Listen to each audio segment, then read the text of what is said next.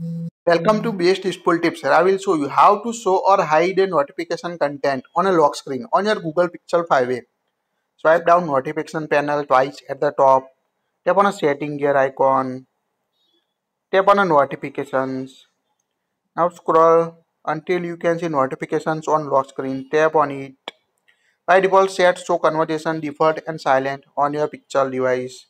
If you want to hide or disable notification, choose hide silent conversations and notification to hide notification in status bar. If you don't want to show any notification on lock or home screen, choose don't show any notification. So you can only access notification from particular app on your device.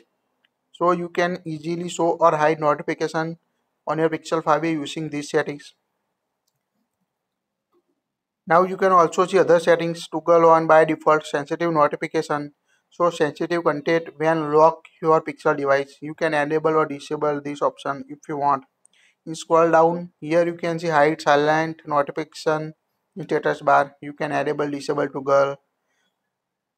Also enable or disable enhanced notifications on your device. That's it. Please like it, share it, and don't forget to subscribe to get latest tips.